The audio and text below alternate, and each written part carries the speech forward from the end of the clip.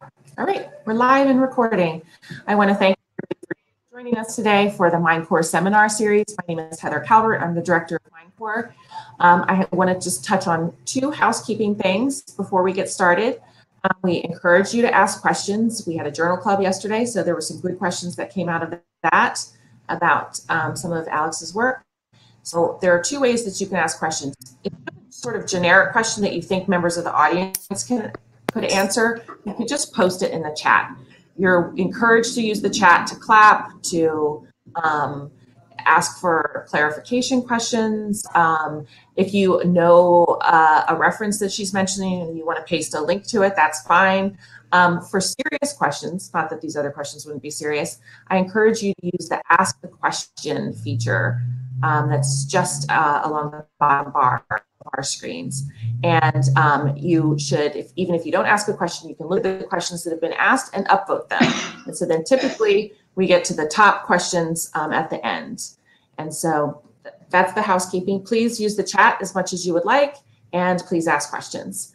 And then I'm going to turn it over now to Professor Anna Papafragou, who's going to do the introduction of our speaker today. Thank you, Heather. I am delighted to introduce Alex Rosati to the MindCORE speaker series. Alex is assistant professor of psychology and anthropology at the University of Michigan. She received her undergraduate degree in psychology from Harvard, spent 2 years at the Max Planck Institute for Evolutionary Anthropology, and then went on to get her PhD in evolutionary anthropology from Duke in 2012. Alex and her group examined the evolutionary origins of the human mind, a really deep fundamental question that is at the core of the topic of the MindCORE speaker series this year.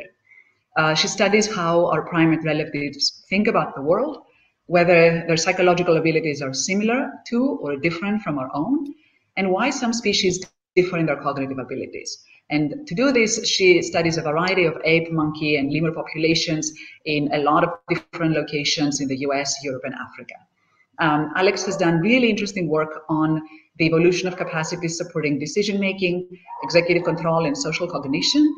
And her work has implications for many disciplines that are interested in the social mind. And I was particularly interested in her work coming from the perspective of my own field, language acquisition and psycholinguistics, and thinking about some of our abilities to think about the minds of other people are rooted in ancient capabilities in our primate relatives. Alex has won many awards, including most recently an NSF Career Award and a Sloan Research Fellowship in Neuroscience. So without further ado, I'd like to turn it over to Alex, who is going to talk to us today about time, I believe, right? Yes, thank you, Anna, for this kind introduction. Is the screen now visible to get started? Yeah, great. Yes. Okay. Thank you so much for the invitation to speak today. I'm going to be talking about a sense of time in human evolution. And to kick us off, I'm actually going to go back in time a little bit to this book by Wolfgang Kohler, published in 1921. And Kohler was really a pioneering comparative psychologist, and he took the ideas of Darwin very seriously, and as a consequence thought that it would be important to look to our closest relatives to understand human mental processes. I like this book for a couple of reasons. One is actually the subtitle that you might be able to see here, which says, "A report on the intellectual processes, the social behavior, and the individual characteristics of 9 chimpanzees, with whom the author lived for 6 years and who exhibited a strange mixture of lack of understanding and genuine insight." And I've never actually heard a better description of what it's like to study chimpanzees than a strange mixture of a lack of understanding and genuine insight. So I really like that little subtitle. But more importantly, this book really posited that one of the key differences between chimpanzees and humans, besides language actually, was that the time in which chimpanzees live is limited in past and future. So Kohler posited that chimpanzees are basically stuck in time or stuck in the current moment. And what I'm going to try to do today is discuss whether it is the case that animals live in the now, and if it is the case that they do, or that they do so more so than us, what does that actually mean? And I think this connects up to some broader issues in psychology about what self-control and patience is and what self-control and patience is for. So on the one hand, there's a lot of ideas when people study animals that patience or self-control is something like a domain general constraint that really serves to limit the complexity of their cognition and their behavior. So it might limit their ability to plan for the future or to engage in certain forms of social decision making that are future oriented. But an alternative perspective coming from evolutionary biology and behavioral ecology is that we can think of patience and impulsivity as both sort of two sides of the same coin that serve as sort of a domain-specific adaptation for foraging and other ecologically relevant behaviors. So in today's talk, I'm going to sort of discuss this idea that there's a way in which self-control serves as a constraint on some kinds of complex behavior and cognition in non-humans, but also in that it serves as a sort of adaptation for foraging behaviors. I think that non-human animals really do provide a lot of novel insights into human cognition. And just to sort of frame what I'm going to be talking about today, I think one crucial insight from non-humans is that they can tell us something about this evolutionary function or the adaptive purpose of different cognitive traits. So today I'm going to be really thinking about what is the adaptive function of variation in self-control and patience. Another way in which animals can help us address something about human cognition is by looking to evolutionary dissociations across species. So by seeing if related skills are emerging together versus they actually are independent and can evolve separately, we can get a sense of what these cognitive constructs really are. And then the final way in which animals, I think, are really crucial for understanding humans is for getting at these big evolutionary transitions. So how do we bridge the gap between what humans are doing and the kinds of lives that humans are living and the kinds of lives that animals are living? So to do this work, as Anna alluded to, my group studies a variety of primate species. So we have a strong focus on our two closest living relatives, chimpanzees and bonobos, that are really important for getting at human unique cognitive features by comparing us to our closest living relatives. We also study more distantly related primate species like macaque species, as well as some even more distantly related primate species that might actually be unfamiliar to some, like these lemurs. And I'm going to talk a little bit more about lemurs later in the talk. To study these different animals, we mostly go to them. So our goal is to study animals in as close as to the wild as is possible. So this includes a lot of work in African ape sanctuaries as well as zoos. So these African ape sanctuaries we work at are part of the Pan-African Sanctuary Alliance. These animals semi-free range in tropical rainforest in Congo and Uganda where we work, but they also come into buildings at night to sleep and get food. So we're actually able to play psychology games with them, much the way that a developmental psychologist might. We also partner with folks studying wild chimpanzees, and I'll talk a little bit about that later in the talk, to try to bridge this gap between cognition in the wild, what cognition is really being used to do. We study lemurs at the Duke Lemur Center, who also are able to free range for much of the year. And we also do work with free-ranging macaque species at the Cayo Santiago Field Station and Trentham Monkey Forest in the UK. So in today's talk, I'm going to start out by thinking about this adaptive function of patience and contextualizing patience as a suite of abilities that I'm calling foraging cognition. Then I'm going to transition from foraging to talking about cooking, which might seem like a little bit of a strange transition, but I hope that to convince you that these are actually related. And then at the end of the talk, I'm going to discuss how these abilities for patience might feed into other aspects of animal and human behavior, such as friendships and social relationships. Okay. So the big problem that I'm concerned with in my research is, why does cognition evolve? Like, what is causing more complex, flexible cognition to emerge in some species, but not necessarily in others? And there's really been two main flavors of an answer to this question. One is, I think, pretty well known, which is that cognitive skills emerge to solve social problems. This is sometimes called the social intelligence hypothesis or the social brain hypothesis. And this has emerged as, a really influential idea to explain, especially why some primate species might have complex cognitive skills. But today I'm going to focus on kind of a related but different explanation, which is that maybe some cognitive skills actually emerge to solve ecological problems or problems to do with finding food in the environment.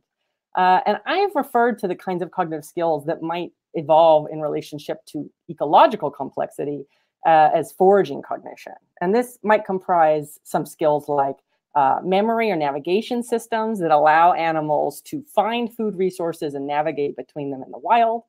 A lot of aspects of decision making involving cost-benefit trade-offs to decide what kinds of food options are more valuable to pursue, as well as certainly aspects of cognitive control or executive function that allow individuals to adjust to a fluctuating world and deal with an environment that's not consistent or stable. So I'm going to be talking a little, and just to mention, this is not a complete list. This is sort of the key things that I think comprise foraging cognition. But actually, some aspects of social decision making might also fall under this category, because a lot of social interactions actually have to do with contest over food in wild animals. So I'm going to be talking first about this foraging cognition, the suite of skills in chimpanzees and bonobos. So chimpanzees and bonobos are our two closest living relatives. Our lineage split off from theirs about 5 to 7 million years ago, and they split from each other less than 1 million years ago. So chimps and bonobos are really crucial for understanding human cognition and human behavior because they allow us to reconstruct the last common ancestor between ourselves and the other great apes, and then understand what's going on in this transition to modern humans. But also, I think chimpanzees and bonobos are really interesting intrinsically in and of themselves because they have some sort of neat differences in their wild socioecology that lets us test some ideas about what's the function of cognition.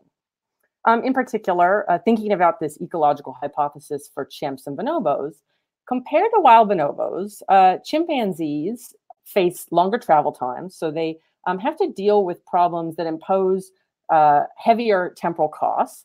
And they also engage in a lot of time-consuming tool use behavior, or extractive foraging behavior that we just don't see in bonobos, which we've taken to mean that we would predict that chimpanzees have greater patience than bonobos. So a greater willingness to deal with time costs because they face these bigger time costs in the wild. We also see that chimpanzees have more seasonally variable food resources in the wild, and they also hunt more, which is often construed as a risky or variable foraging strategy. So we've predicted that actually chimpanzees will also be more risk prone or more willing to accept risks than our bonobos. And finally, chimpanzees depend less on what's termed terrestrial herbaceous foods, which you can kind of think of as like a big salad all over the place. It's a little bit easier to find, whereas chimpanzees focus more on fruits that are sort of distributed both in time and in space. And chimpanzees also have a little bit bigger day ranges than bonobos, which means they have to deal with recalling a larger area of space. So based on this, we've predicted also that chimpanzees would have more robust spatial memory skills than bonobos. So I'm going to talk a little bit about our work on patience as well as these other aspects of foraging cognition. So how do we measure patience in apes? One of the common ways to study patience in animals is by looking at intertemporal choice preferences by doing what's called intertemporal titration. So the idea is that we bring apes into a room. They're first given a choice between 2 grapes and 6 grapes. And if you're a chimp or a bonobo, this is a very easy question. You definitely want 6 grapes. But the trick is that over time, we slowly adjust the delay that animals have to wait to get those 6 grapes. So, you know, if they show up on day 1 and they really like 6 grapes, on the second day, they're going to have to wait 10 seconds to get those 6 grapes. And then maybe on the third day, 20 seconds to get those 6 grapes. And we keep adjusting that delay to get the larger reward until their preferences for that smaller immediate reward is about equal to their preferences for that larger delayed reward. And so that's what I'm going to be showing you is some data on this indifference point where they treat that larger reward as equivalent to that smaller reward. So this is what this looks like. So this is a chimpanzee making a intertemporal choice. He's quite familiar with this. He's done this several times. So what you're going to see is that he's going to flip this little plastic slider on the right side to choose the 6 grapes that are on the right side. The experimenter is going to remove the alternative 2 grapes, and then you're going to see him waiting for some period of time. And what I want you to do is pay attention to how long this feels to wait this duration. So this chimp has done this several times. He's experienced this in initial exposure trials, so he knows how long it's going to take to get those 6 grapes, and here he is waiting for it.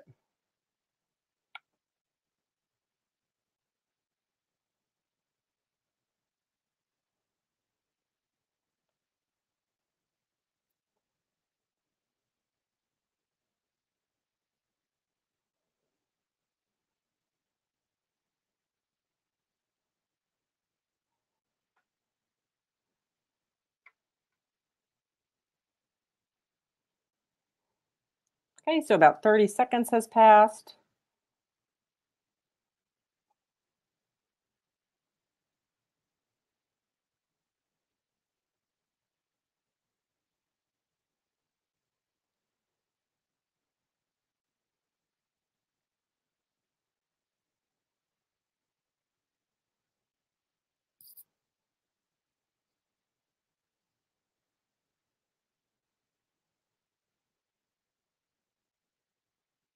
Okay, about a minute has passed.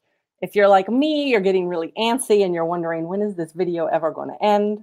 And in fact, we're only halfway done because this chimpanzee is choosing to wait 2 minutes to get those grapes. And the key point here is that there's really a high opportunity cost for animals to wait in these kinds of contexts. It is quite boring to wait for these long periods of time. For the sake of brevity, I'm going to skip ahead, but do know that this chimpanzee was waiting the full 2 minutes. And here's some of the results about what they did on average in this task. So here we see the performance of chimpanzees versus bonobos, showing this indifference point. And actually, the chimpanzees waited about 2 minutes on average before they found this waiting to be not worth it. So after about 2 minutes, they sort of gave up and said, I'm going to choose those 2 grapes now. But up until a delay of about 2 minutes, chimpanzees were willing to wait just to get that extra 4 grapes. Bonobos were also willing to wait, but in line with our predictions, they were actually significantly less willing to wait than chimpanzees. So they were willing to wait on average about 74 seconds. So this is in line with this ecological hypothesis that chimps are more willing to tolerate long time delays in their decisions. I do want to mention, though, that both of these species are waiting quite a long period compared to other animals tested in a comparable situation. So here's some data from tamarins and marmosets, 2 species of New World monkeys. And you can see that compared to the apes, both of them are really not willing to wait very much at all. So the marmosets are waiting about 14 seconds and the tamarins about 8 seconds. So even though chimps are waiting longer than bonobos, both of them are actually waiting quite a long period of time compared to other animals in this context. We've done other work with apes to replicate this basic result, where we kind of did more of a quick and dirty comparison of how often they choose this larger delayed reward, where we just set the delay at either 1 minute or 2 minutes. And we find that chimps and bonobos, they adjust their choices appropriately, so they're more willing to wait for the shorter delay than the longer delay. But overall, the chimps are, again, more likely to choose to wait for that larger delayed reward compared to bonobos, even when we test them in a different kind of setup and test different populations of apes. And this aligns with sort of a general pattern of results we found, which is that chimps and bonobos seem to have these selective differences in how they deal with foraging problems. So chimpanzees are more patient than bonobos across several different contexts. They're more willing to gamble on variable outcomes than bonobos, tested in different ways. And they also have more accurate spatial memory than bonobos when tested in a variety of different ways, emulating different components of foraging. So this aligns with this view that there is sort of ecological differences that we can see in their cognition. So there's an ecological signature in their cognitive abilities, reflecting their wild environment. I want to emphasize that these differences really do seem targeted. So it's not that chimps and bonobos show differences across the board and solve all sorts of problems differently. Actually, in a variety of basic cognitive abilities like number discrimination, object permanence, all sorts of things, chimps and bonobos look quite similar. Even in some aspects of their decision making that don't have this sort of ecological relevance, they look quite similar, but they have these targeted differences in aspects of their cognition that seem to map onto their wild socioecology. Another way we can get at this idea that patience really is a foraging adaptation in apes is to look at its relationship to social abilities. So one way we've tried to do this is by looking at variation in delay of gratification in the chimps and try to see how this maps on to other kinds of cognitive skills.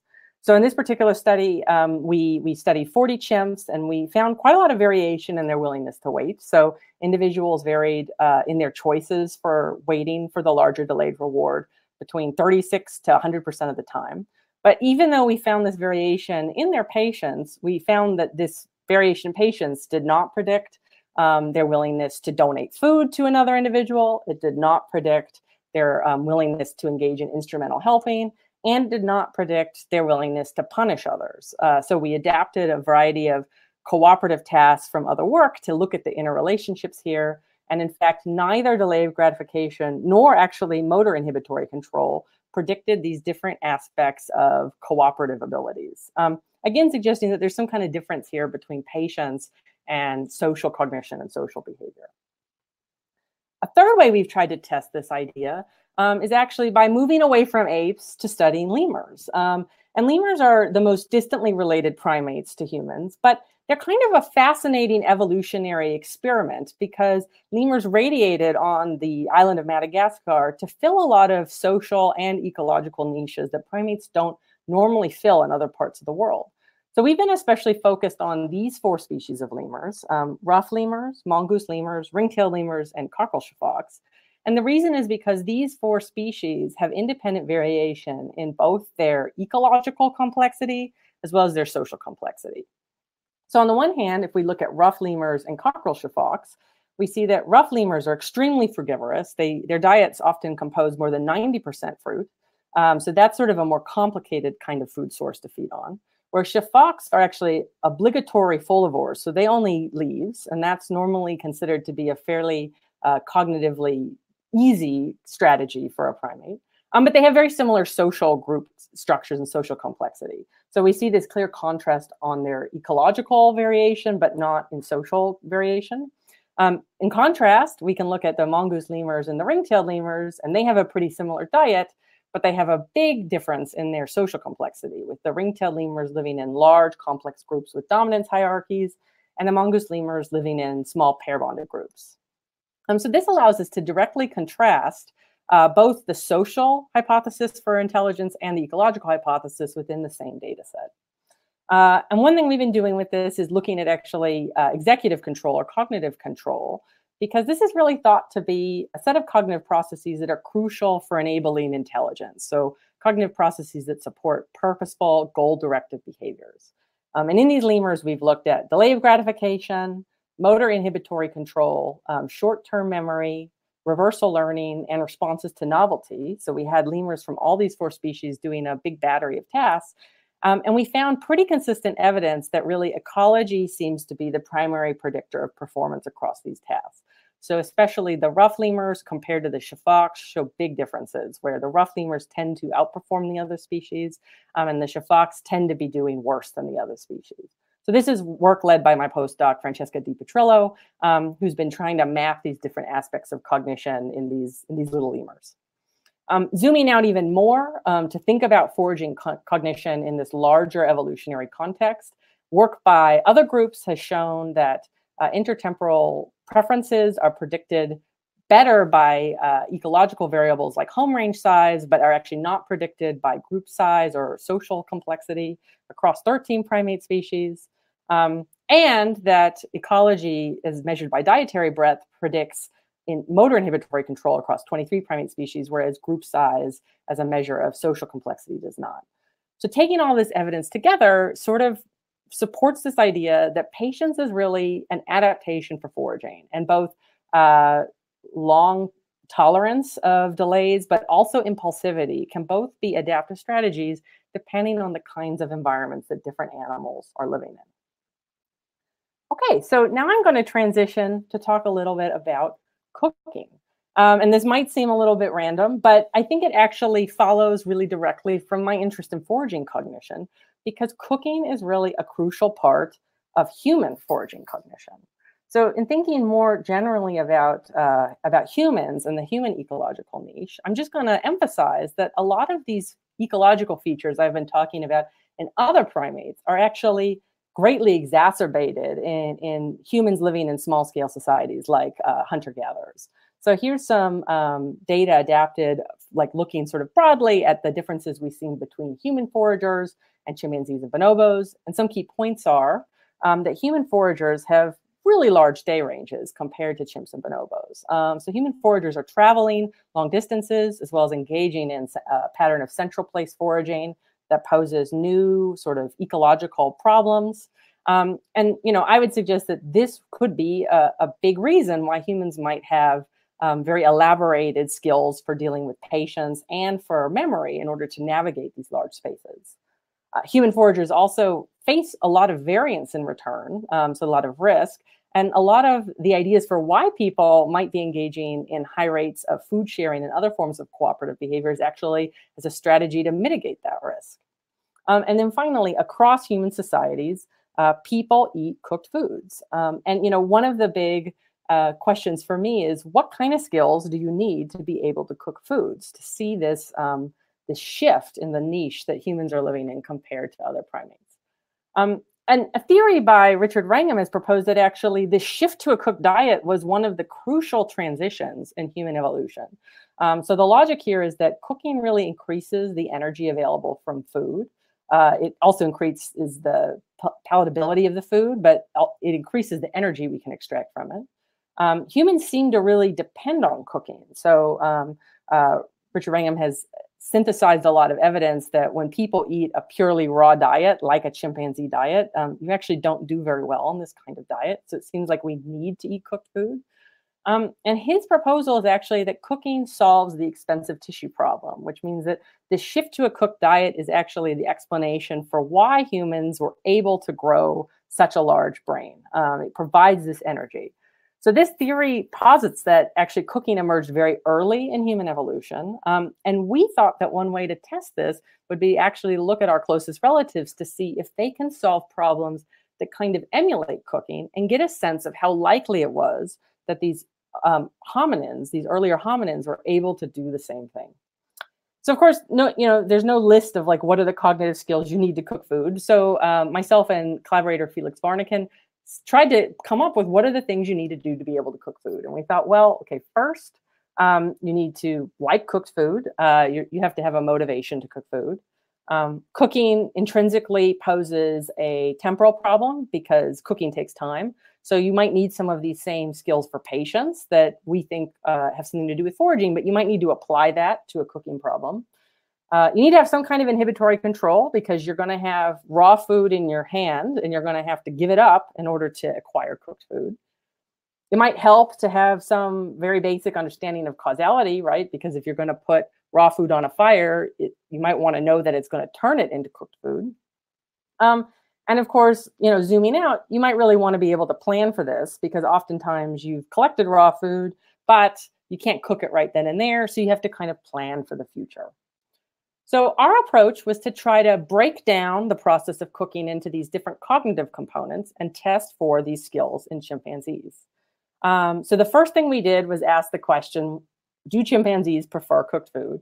And we found, yes, indeed. Replicating prior work, chimps have a strong preference for even minimally cooked food, like a cooked potato. Then we looked at whether chimps show patience for cooked food. So we used the same basic kind of temporal discounting task I've already discussed, and we compared a situation where that delayed food was either raw versus cooked. And we found that indeed chimps are willing to wait for a larger raw food reward, but they're even more willing to wait for a larger delayed food reward, suggesting that they do have some patience to wait around for getting cooked food. Then we wanted to kind of emulate the process of cooking. So how do we give chimpanzees a novel problem that's kind of like cooking and can get at some of these other aspects of their cognitive understanding? So to do that, we created what we call the cooking device, the magical cooking device, which is basically like a very simple chimpanzee microwave. So the idea is that if you take a raw piece of food and you put it in this cooking device, and then a human experimenter shakes the cooking device, it seems like magically a cooked piece of food comes out. So this is really a sleight of hand, but it sort of creates this sort of causal sequence where chimps can give up raw food in their hand in order to have food be cooked. And we could contrast that also with a control device to check maybe chimps just really like putting food in containers, or they find it really hilarious to watch a human shake a bowl. So we can manipulate this other device in the same way and see whether or not they specifically are putting their food in this cooking device. So here's an example of when we first gave a chimp this kind of choice. So what you'll see here is an experimenter holding out the cooking device and the control device. The chimpanzee is then given a piece of raw food by another experimenter, and you'll see what happens.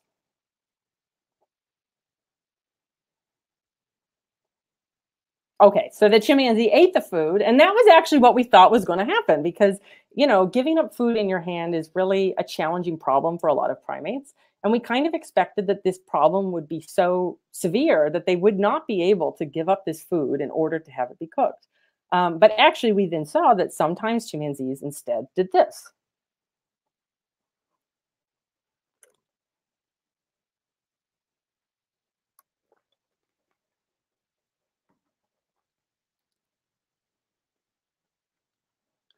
So sometimes these chimpanzees would take the food that they were given and actually place it in this cooking device in order to have it be cooked. In our first study where we looked at 21 chimps, we found that actually 13 of these 21 chimps pretty spontaneously made this inference and put their food in this cooking device. And they almost never put the food in the control device, indicating that they really had a preference for it to be cooked. It was not just putting food in random containers or having people shake food. So we found this result that they do actually put their food in this cooking device. We actually replicated again to confirm this. We then went on to show that they seem to treat this really like a cooking device and that they selectively put in raw food, but they did not put in already cooked food or inedible items to get at this sort of understanding of causality. We showed that they actually can transport this food in order to cook it. So they're able to transport it short distances in order to put it in this cooking device. And then finally, we looked at whether or not they could actually save food, collect food in order to cook it in the future. And the key thing here is this is not something chimpanzees naturally do in their wild behavior. Chimpanzees don't really save or accumulate food. To test this, we would give chimpanzees a set of raw pieces of food. And then basically every 3 minutes, someone would show up with the cooking device and the control device. And if the chimps had saved any of their food, then they could place it in this device. So we contrasted a test session where this cooking device was becoming available every so often with a control session where there were no opportunities to cook. So we could confirm that they would actually eat all this food when they couldn't do anything else with it. And both of these sessions, they just got 10 trials to see if they could sort of anticipate this future opportunity to cook. So here's our results. So this is showing the data from the control condition. So we looked at how much food was put in the cooking device, how much food was put in the control device, and how much was just left like on the floor of the room. And the control condition, you can see that on average, they left about 1 of the 30 slices they got in the session in the room. But in the anticipation condition, they actually would save several pieces of food in order to put them in this cooking device. So, you know, this was a hard problem for them. Many chimps were not able to save food, but some of them were capable of saving food, showing that at least some chimps are able to kind of anticipate future opportunities to cook and save their food for the future. So going back to this idea of like the roots of novel human behaviors, you know, to our surprise, we actually found evidence that chimps can do the basic versions of all these things. So they have a motivation to cook, they have some patience for cooking, they can inhibit their immediate reactions to do so. They understand something about the causality of the transformation, and they can maybe even plan a little bit for future cooking opportunities. So, you know, I think that this shows how chimpanzees can apply a set of skills that were really designed for foraging, but they can apply them to solve this novel problem, which can give us an idea of how to bridge that gap, how to make that transition between an animal mode of being and this new human behavioral feature. You know, my inference is that early hominins could likely do the same, and maybe they could use opportunistic bushfires to cook food. And this might actually bootstrap more active control of fire because, of course, chimpanzees do not actively control fire the way human populations do. And given that chimps were pretty successful at all of this, I think another possibility is that a big difference between humans and chimpanzees in terms of this transition is not actually about cognition for cooking. It's about the social tolerance you need in order to cook food, because cooking is normally a social problem or a social behavior in humans. We showed that chimps can do these things when they're kind of on their own. But I think there's actually a big possibility that a lot of this would fall apart if they were in a social context where others could potentially steal the food that they were trying to cook, and that then they would be less willing to do any of these novel behaviors. So that brings me to the last bit of my talk, where I'm going to transition from thinking about foraging patience in the context of foraging cognition to patience in the context of social behaviors. So thinking about how social tolerance and friendships might actually be tied into some of these concepts about future-oriented cognition. And to do so, I'm going to draw a little bit from a theory called socio-emotional selectivity theory from social psychology. And I think this is a really interesting theory to think about from an evolutionary or comparative perspective. It's a lifespan theory aimed at trying to explain why people shift their social behaviors as they age. And the idea is that when individuals are younger adults will actually be aimed more at seeking out new information and building new relationships. But that as individuals age and get older, there's an increasing focus on positive, high value, or emotionally fulfilling relationships. So there's this transition from knowledge needs to emotion needs in human social behavior. So the key thing that I think is really interesting from a comparative perspective is that this theory posits that this transition happens because of our own human-specific awareness of personal future time horizons. So the idea is that when people perceive the future as being very long and expansive, we're more in this building new relationship mode. But as we perceive that time is running out, the idea is you just don't have time for dealing with that anymore. You're kind of going to focus in on these emotionally fulfilling, important relationships. And this makes, this theory wasn't set up to test anything about animals, but I think because it's such a clear idea, it actually creates some really nice predictions about what we should see in animals. And in particular, since we don't think animals, have this rich sense of themselves decades down the line, or understand that later they're going to die, that they really should not show this transition in their social behavior if that transition depends on this subjective awareness of future time horizons. So, this ties in with a new emerging line of my research, which is looking at the origins of human-like cognition in a slightly different way than what I've been talking about. So in the talk today, I've been focusing on thinking about the evolutionary roots of human cognition by looking at non-human animals. But another way to get at this question is through developmental studies of changes in cognition in humans. What I've been trying to do is actually integrate both of these approaches to look at comparative cognitive development and aging. So by testing larger samples of animals that vary in age from infancy into old age, we can start to disentangle how ontogenetic processes are actually feeding into the unique human characteristics that we see. So I was going to use this approach, this comparative cognitive development and aging approach, to try to understand changes in social behavior in humans compared to other animals. So, one of the first ways I tried to get at that was by looking at socio-emotional biases actually in macaque monkeys. So these are rhesus monkeys living at the Cayo Santiago field station. This location is really unique for research because it's a population of more than 1,000 monkeys that are living a very naturalistic life, which means it's actually possible to test hundreds of monkeys ranging in age from very young to very old. So to get at socio-emotional selectivity theory, we wanted to see, do monkeys show this shift to having a greater focus on positive socio-emotional signals? This is the kind of shift we see in humans. Do we see the same thing in these monkeys? To do that, we looked at whether they paid attention to threat signals, so conspecific threat photos compared to a neutral matched photo, as well as whether they would pay more or less attention to a positive or affiliative photo, like this lip smacking photo, compared to a neutral matched photo of the same individual. So we were interested in, when the monkeys get older, are they paying more attention to this positive expression relative to neutral, and somewhat less attention to this negative expression compared to neutral? And actually what we found was that as monkeys get older, they don't really want to look as much to photos at all. So they kind of have overall looking declines. But you can see that there's actually a real shift, that these older monkeys are especially attentive to this threat photo. So the decline in looking is actually driven by lack of interest in that neutral photo. And there's a real switch to looking much more at that threat photo. In contrast, when you look across the lifespan in responses to these positive expressions, there's really no change in how monkeys pay attention to this positive expression compared to a neutral expression, which suggests that actually the macaques are having a negativity bias with age. So like sort of the opposite of what we see in humans, that there's increasing focus on this negative socio-emotional information.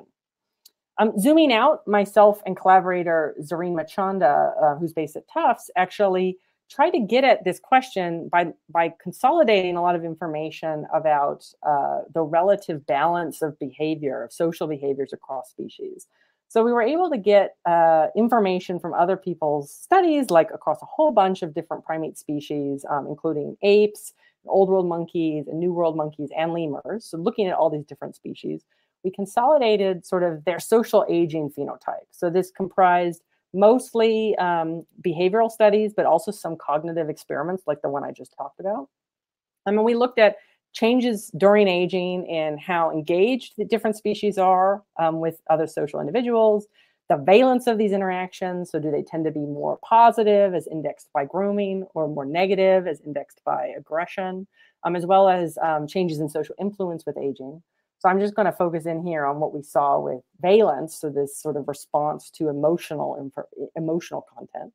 And we found that across a wide variety of species, it's pretty consistent that animals show consistent engagement in aggression or negative behaviors, but actually declines during aging in affiliative or positive behaviors, suggesting that this cognitive result we found in the rhesus monkeys might extend more broadly to a large-scale behavioral negativity bias during aging in lots of primates.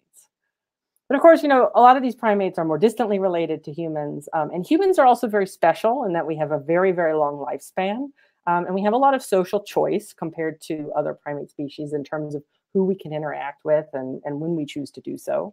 So we were additionally interested in looking at not just primates in general, but also specifically chimpanzees. Because chimpanzees share these features with humans of a fairly long lifespan. So chimps can live up to 50 or 60 years in the wild. And they also have a very high degree of social choice in terms of who they spend time with, because they live in fission-fusion societies where chimps can break up into smaller parties and then come back together in larger groups. So this is work in collaboration with Zareen Machanda, as well as the whole Kibale Chimpanzee Project, which has been studying chimpanzees in Uganda for more than 30 years. So we took longitudinal data from wild chimpanzees ranging in age from 15, when they just sort of entered the adult hierarchy, to the oldest chimp in our sample was 58 years. We looked at focal observations with detailed records of everything they were doing in terms of their social behavior. This included about 78,000 hours of observation time. These chimps in the data set were on average looked at for more than 10 years, and about half of each year there was an observation day for each individual. And by looking at changes in these chimpanzees' behavior with time, we found that in contrast to all these other primate species, chimps really seem to show a positivity bias with age. So grooming, this positive affiliative behavior, stays pretty steady as chimpanzees age, but rates of aggression, including both directed aggression with a target, as well as non-directed aggression, which is like aggressive displays, both of these kinds of aggression really decline during aging in chimpanzees. And then we were really interested in expanding this to look at also the patterns and the tenor of their social relationships, because actually older adult humans have fewer but more high quality relationships. So older adults focus more on these really important social relationships. And again, the idea is that this is because of our sense of time, our sense of our own impending mortality. So we looked at these chimps who we don't think have the same rich sense of time. And we tried to categorize their relationships into one-sided friendships, where these are relationships where the chimps' sort of social advances are not reciprocated by the target. Mutual friendships, where both individuals had a strong preference for the other. And we found that these one-sided friendships actually really decline with age. So this is showing how often young adults are one-sided friends with either other young adults, prime age adults, or older adults. And what you can see is that these young adults really have a lot of one-sided friendships that are primarily directed at individuals that are older than them, like the prime age and older adults. So there's this decline in one-sided friendships with age, but actually there's a striking increase in mutual friendships with age. So these older adults have more mutual friendships, and they're specifically mutual friends with each other. So two older adults have this very strong bond. And we also showed that these bonds, these mutual friendship bonds, involve a high rate of investment in the relationship through grooming, as well as a very equitable rate of investment via equitable rates of grooming. So, this shows that although chimpanzees don't have this rich future sense of time, they do show this pattern of social selectivity that we see in humans, suggesting that this could be a constraint on some animals, but at least in some cases, this more narrow sense of time doesn't seem to preclude these social changes that we see during aging. We think that this might actually also show that these social changes are really adaptive, and that they emerge in species with these long, slow life histories where social bonds are really important. So go back to the beginning of the talk. I set up the talk by saying I was going to talk about whether animals live in the now and what does it mean if they do, with reference to this idea that, patience and self-control in some ways serves as a constraint on the expression of other complex behaviors, but in other ways could be an adaptive solution to the kinds of problems that different animal species face in the wild. So what I've shown is that on the first case, that patience actually can differ adaptively across species.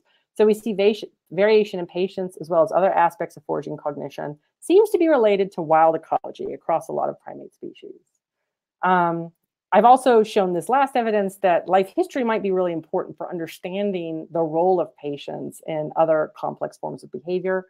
So by looking at lifespan changes in cognition and behavior in other animals, we can start to understand how this is playing out over human development as well. And then finally, I think one key point here is that apes really do reveal the roots of human cognition. Our close relatives show this pattern of both shared but also divergent cognition and behavior with humans, and this allows us to disentangle what's going on in our own species. So I want to thank all of my collaborators, especially all of the research sites where none of this would be possible without their support, and finally the funding sources for all of this work. Thank you. Thank you, Alex, for a fascinating talk. The questions have already started coming in. If you have a question, please enter it in the question box. And I'm going to read out the first couple of questions. We have a question from Joe Cable, that goes back to some of the relevance for some of the, let me read it out. The question is, how do you think about individual differences in patience from the lens of its relevance for foraging cognition? Do you think these differences evolved because there are different niches that can be filled even within one species? Or do these differences arise from other sources or for other reasons? And or maybe depend on early foraging experience or the environment. Yeah, I think that's a really great question. And, I hope that actually this is something we're going to start to be able to tackle in our work, because one of the challenges of work with non-human cognition is really that the sample sizes are often not big enough to get at this question. So I think some of the answer to that is probably there are adaptations that play out in terms of individual differences for things like sex differences, right? So actually, in chimpanzees, for example, males and females actually will sometimes forage in slightly different ways. So we see that female chimps, for example, tend to be more skillful tool users or more engaged in tool use behavior than males. So you might predict then that there's individual variation in their patience that maps onto that. Now, interestingly, we've never actually found such individual variation. So we have looked for it, but we've never found it to date. But that would be one potential sort of adaptive source. I think that the developmental changes might be another sort of source of individual variation that could map onto adaptive differences at different points of the life stage. And then I think your final comment was, this have to do with learning and experience over the lifespan. And I think that probably is really important for species like chimps and bonobos that we know are very behaviorally flexible. So at different sites across the wild, these animals are doing different things, especially chimpanzees. So whatever adaptations they have for foraging, it also has to have a lot of sensitivity to the local environmental context, because chimps can be living in quite variable environments. Some are living in, the rainforest, other are living in something more like the savanna. And if they just had a really fixed strategy that came out regardless of this local context, that would probably not be a really good strategy. So some kind of environmental sensitivity that allows animals to tailor their strategies to the local context seems really important.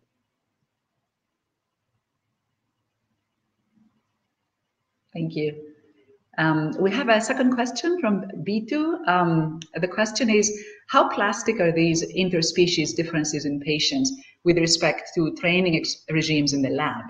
I would imagine a plastic circuit would be advantageous relative to a more rigid circuit, especially if there's a high probability of environmental change. I think change. this is also a really important question. And, one thing we've been really concerned about is whether the species differences hold up if we look at different populations of animals who've had different kinds of marine experiences, or really depend on the particular tasks we're using. So in the case of patients, we've seen this difference between chimps and bonobos, both in the Leipzig Zoo and in the African sanctuaries, using different techniques. So that gives us, some measure of confidence that at least the relative difference holds up. But I think one thing we haven't really specifically looked at is whether the performance in particular tasks depends a lot on the kinds of experiences animals have had in these different contexts. So, one thing I would point out is that by studying animals in these captive contexts, we can kind of equate some of the environmental experiences they're having, and that's different from in the wild. So, in the wild, a wild chimp and a wild bonobo would grow up having different kinds of foraging experiences that might be shaping their responses to decisions about time. But in a zoo or in a sanctuary, actually, these two species are having very similar kinds of experiences, because there's normally very similar sort of, they're all being provisioned, for example. They're not doing most of their foraging through natural means. So we can kind of equate this. It's similar with the lemur center, right? So these species in the wild live in very different environments, but at the lemur center, they're all right there in the same location, getting the same kind of experiences, basically. So I think that that's sort of one important advantage of doing studies with animals where the environments have been equated to try to get at that question. Thank you. Dan Romer asks, why do you think risk-taking is greater for animals that have more patience? Sorry, why is risk-taking greater for animals that have more patience? Yeah. Yes. I think that's a really interesting question, because it speaks to sort of, there's some tension here between how people think about individual differences and impulsivity within a species, and how sometimes evolutionary biologists think about the variation between species, because we see that these more patient chimps, so like the less impulsive phenotype, are also more risk-taking, the more impulsive risk phenotype. But in humans, you often see that like temporal impulsivity goes with risk-taking, somehow goes together. So, a lot of the ideas about this are that in the wild, delayed rewards have some level of intrinsic risk, so that probably doesn't account for everything that animals are doing. But the idea is that, in nature, something that's delayed always presents some modicum of risk. So you might actually expect, if you're willing to be patient, you're also somehow intrinsically willing to take the risk that this reward you're waiting for will never materialize. So in the lab, we can control that. We can ensure that this is not the case, that these delayed rewards do come to the animal, but that doesn't mean the animal is set up to think about the problem that way. So they might still be kind of have that risk sensitivity built in when they're doing decisions about time.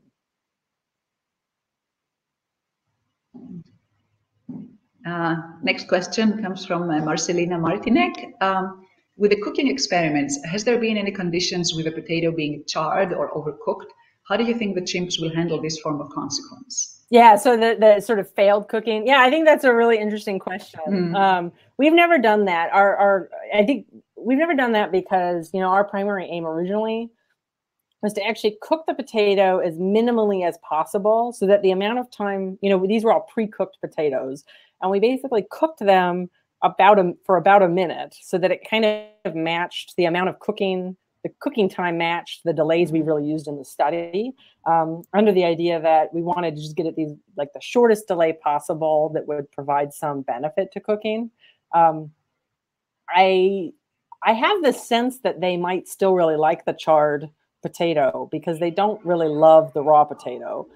This is something they used to be fed a lot, so they were familiar with it, but I think they had a strong preference for these cooked potatoes. I'll say that I've tasted the potatoes we used, and I did not like them very much in either the raw or the cooked form.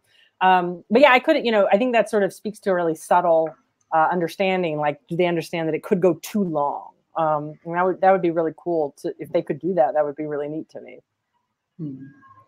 And by the way, we all need one of these magical cooking devices. Right? Yeah. You just shake the device and it cooks the potato. If you could patent those, that would be great. Another cooking question, Noga Vardi asks, can you give the cooking device to the chimpanzee? Will it learn how to use it? Yeah, I mean, we thought a lot about how to do that. We actually originally had this idea that we would really cook in front of them. And we brought like a camping cooker and all this crazy stuff to Africa to try to cook in front of them. But then we thought, oh, well, this is dangerous. And actually they see sometimes people cooking with fire in the vicinity of the sanctuary. So we wanted to have this novel thing. But yeah, the thing we built was not something that's chimp friendly in the sense that you could hand it to them and it would work, right? It really requires this human operating it. But I think it would be really cool if we could have more advanced technological skills on the human side for us to build like a real chimpanzee microwave that they could operate without the person being present. I think that would be a way to get at that question. Like, can they do it sort of on their own time? And explore causal inferences this way, right? Yeah, I think I always thought it would be neat. Could we set up something like, like these conveyor belts, like where bagels are going on, so they can just put their cooked potato and it kind of goes through and gets cooked. But the human experimenters were not technologically advanced enough to carry out this particular manipulation. Right. We have another question about patience from Rob Haas. So the question is, in the video clip of the chimp waiting for the 6 grapes, it looked like he was sitting down, pacing, trying to distract himself, not just sitting by the opening waiting. Have you noticed differences in what animals do while they wait, and if that correlates with their patience? So work by other folks like Michael Barron has tested that and actually found that there's some really neat results that chimps will self-distract to some extent. So, so chimps will do some of these strategies that we see that like human children will do to allow them to wait longer. So maybe you should give them an iPhone, not a cooking device. Yeah.